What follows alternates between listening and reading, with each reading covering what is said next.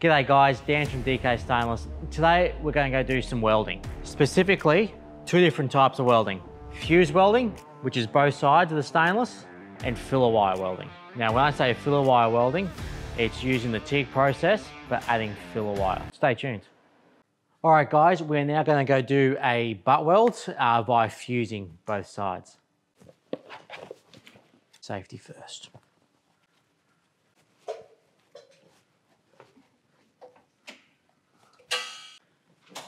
All right guys, so the material that we are going to be doing this fusing on is actually 1.2 stainless in 304.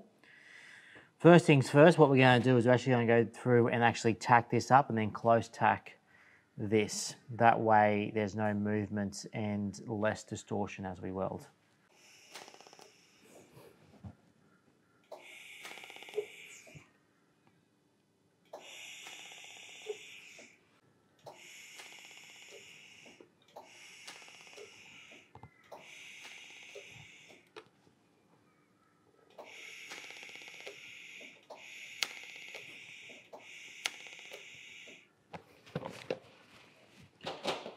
Okay, now once that's done, it's all tacked. You can see it's nice and flat. What we will do is we will just slightly go through and just dress the two surfaces to ensure that they are completely flat. Doesn't have to be hard, it's only 1.2 stainless, so if we do hit it too hard, we will stretch it.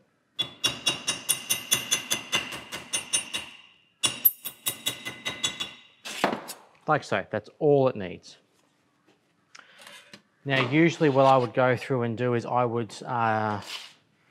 clamp both sides, but because we have an alley below it as a heat sink, I'm just going to just clamp the one side, just for clarity, so you guys at home can actually see. And now I'm just going to go through and fully weld. I'm going to fuse, well, when I say fully weld, I'm going to fuse this top side.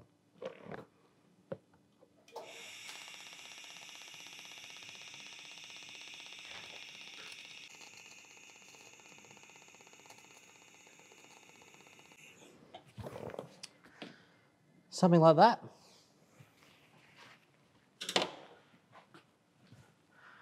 Now what we do is we now go through and fuse the other side. As you can see, because we've only clamped one side, you can see there's actually a slight bit of distortion then. But that's all right. For this application, that's fine. I noticed that my amps were a tad low. Both the alley below it and the alley heatsink on the sides actually drawing a lot of heat out of the stainless, so that's why that weld was so small. So I just bumped it up to about 45 amps. And now we just fully weld this side.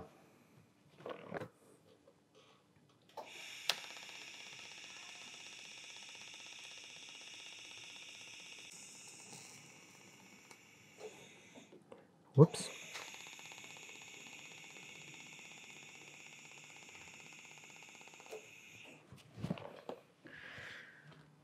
And there you have it, both sides are fully fused.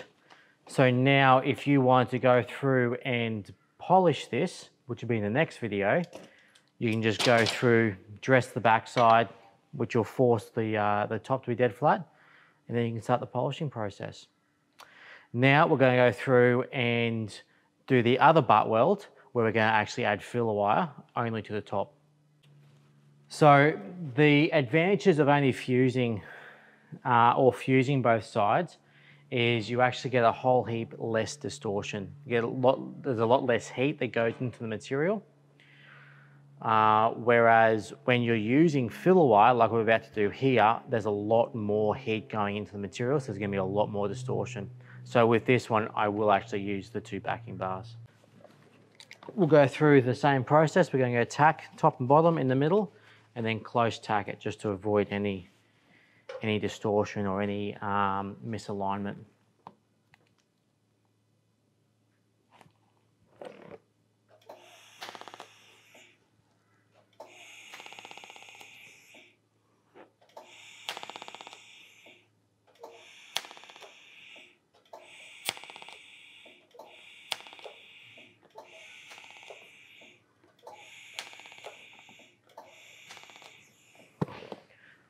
Alrighty. Alright guys, same thing, we're going to chuck it over here and just lightly dress it, just to make sure everything's aligned properly.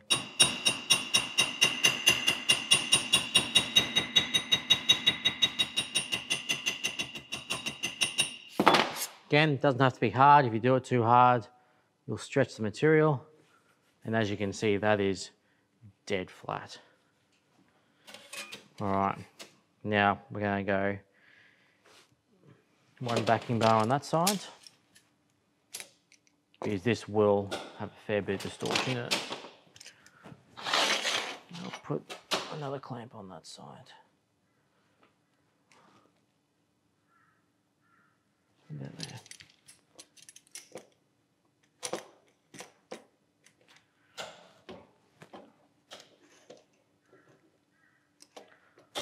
All right, now you can use either your 1.6 filler wire. With this, I'll probably just use the 0.9 filler wire.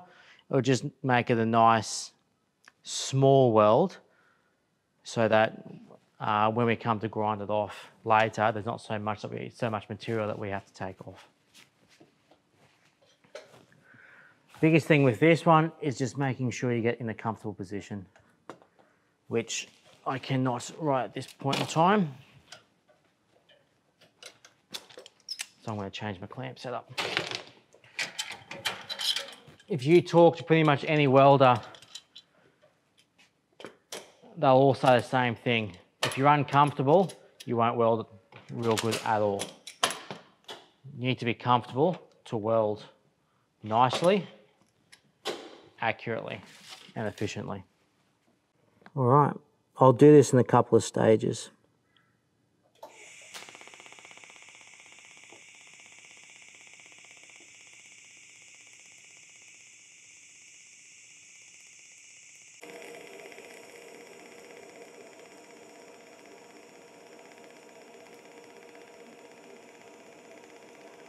Nice, consistent dabs.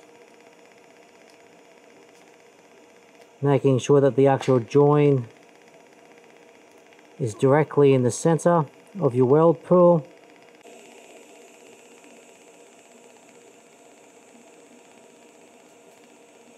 Gosh, those alley bars are really drawing a lot of heat, which is good. All right. So you can see there that some of those dabs are a little bit far apart, but for this exercise, that works good. And as you can see, there's not a lot of distortion. There's not a lot of penetration on this, as I can see now, but there's just enough there so that once we grind it, if you had to grind the top off this, it's not going to crack, the well's not going to crack. All right. Stay tuned, guys. The next video, I'm going to show you how to dress these, or dress the one that's fused, and how to completely polish this to a number 4 finish. All right, guys, and there you have it. Fusing both sides of stainless and using filler wire. The advantages of using the fusing both sides is, yes, it's still strong, but it creates a lot less heat, therefore a lot less distortion. Advantages of this one, using the filler wire, is you can go way up in the material thickness, and sometimes you just can't get to the back or the other side of the stainless to weld. So that's where you use that one. Next week, I'm going to show you how to dress both of these up. Filler wire, not so much. Then go through the whole polishing process of how to polish these to a number 4 finish. Stay tuned, guys. All right, guys, we're now going to go and you do like mouth, like exercises.